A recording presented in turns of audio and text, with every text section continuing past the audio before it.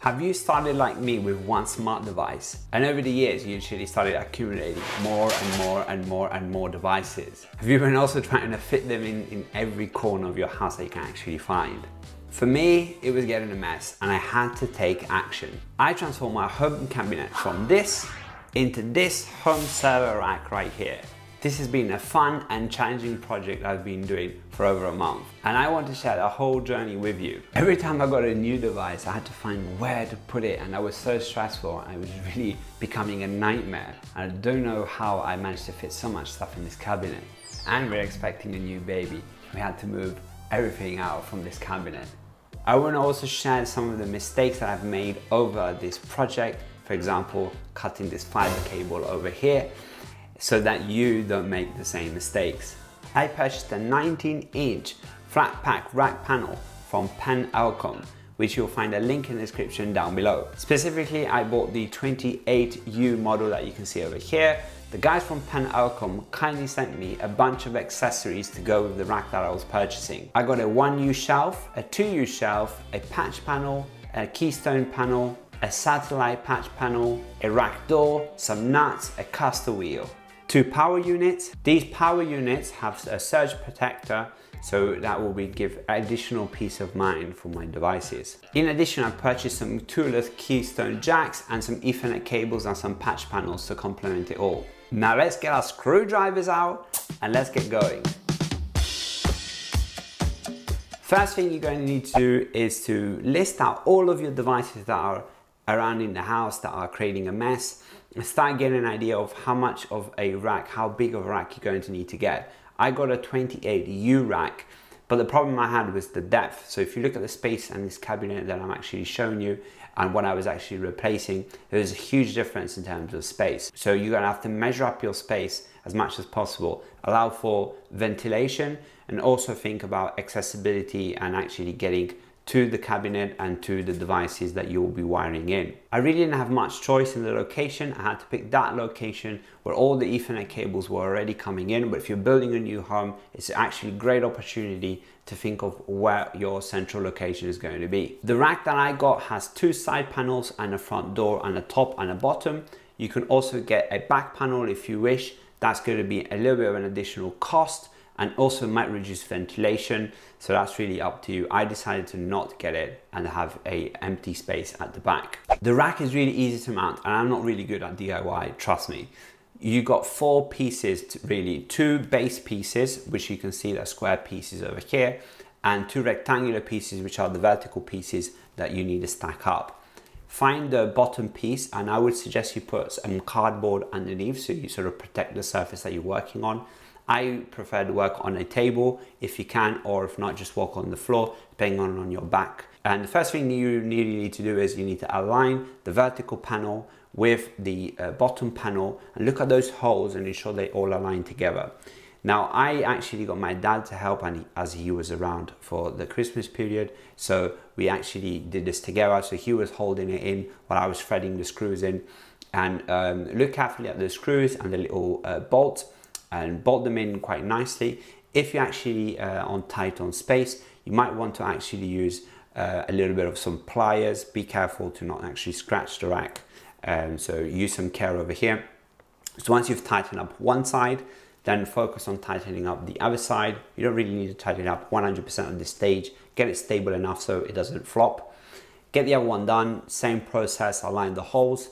Once you've got all of that done, at this stage, what you really want to do now is to flip it down. So you can flip it down so you can work on the bottom side of the panel. I've got these caster wheels that I'm using, and what we're going to do is basically put them in, put the 4 bolts and the screws in, and screw them all together. Now, the quality of these are really, really amazing. You can also get a version of plastic, which is going to be a bit cheaper.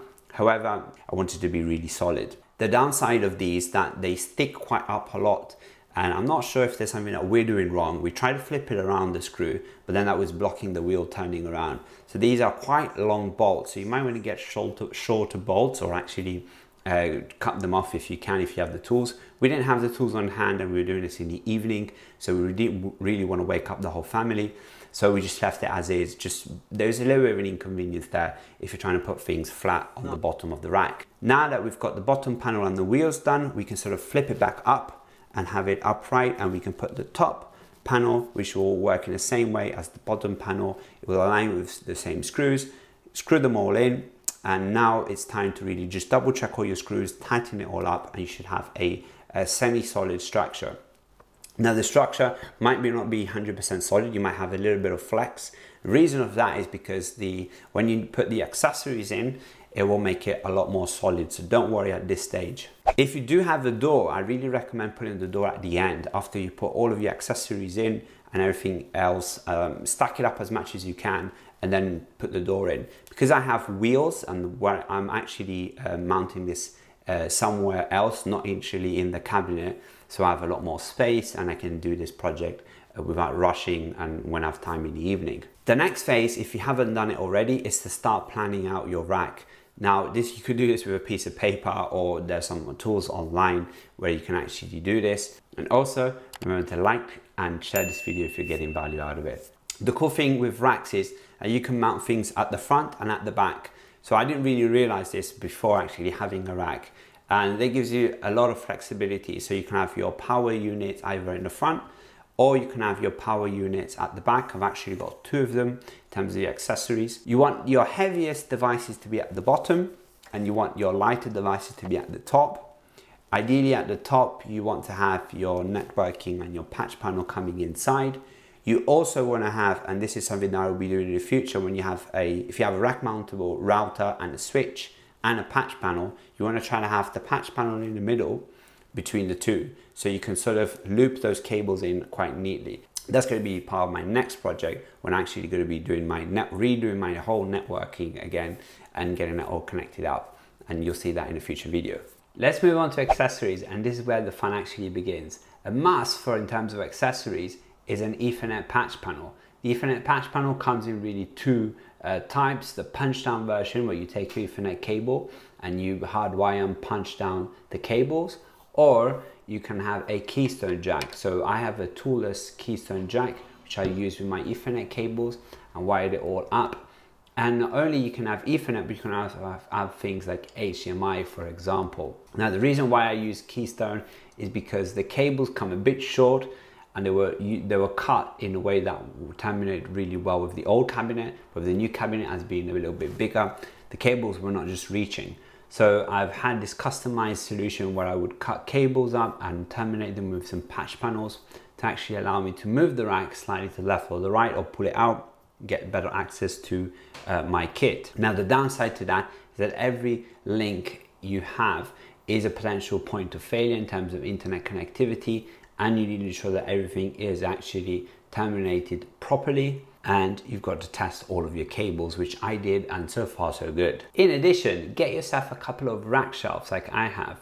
Now don't actually put stuff straight on top of servers or other rack mountable equipment, because the day that you actually want to move that out, you can have everything falling down. So please get yourself some shelf. The shelves that I got are ventilated shelves. As you can see, the 1U occupies 3 holes, and the 2U is going to be a bit bigger for heavier equipment, and it's also larger, so you can put bigger equipment at the back also.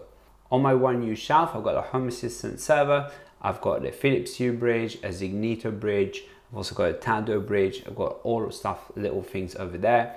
And on the shelf below, the bigger shelf, I've got my QNAP NAS, Synology, and my Amber NAS. The doors don't really come as standard, they're an accessory, and if you want them, you can get them in 2 different types. The one I got is the perforated type. However, it works really well. I think it keeps all of the kit nice and ventilated. You also have a couple of keys for added security to keep those little hands out of your stuff. And also I've added a little bit of smart tech, why not? So I've added an LED light strip to give it a bit more color and light, so we can actually troubleshoot and maintain and see what's going on in the rack and give it a bit of a cool effect. And I also got this IKEA button. The main automation I have, my smart home automation that I'm running with Home Assistant, when the actual door opens, I have an Aqara contact sensor, and that will open up and turn on the LED light strip. The LED light strip specifically comes from Ajax Online, and it's a Zigbee LED light strip. The button I got from IKEA is going to enable me to override that on, so I can turn on and off the light, and it's got a little magnet at the back, so it allows me to attach it and move it around as I wish.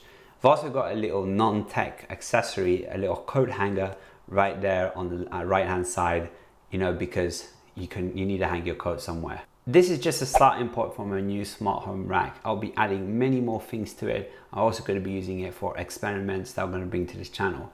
But if you want actually an extended version of this video, you can jump onto my courses platform, where you will find this and more videos related to racks, NAS, smart home, dashboards, home alarm systems on my platform. You can actually sign up to the platform, and it's 14 days free to actually try out and see if that's something that you actually get value out of. Obviously, links are in the description down below. I hope you enjoyed this video, and now I'm going to leave you with my home networking video, which you can click right here. I'll see you in the next one. This is Joe from Smart Makers. Ciao.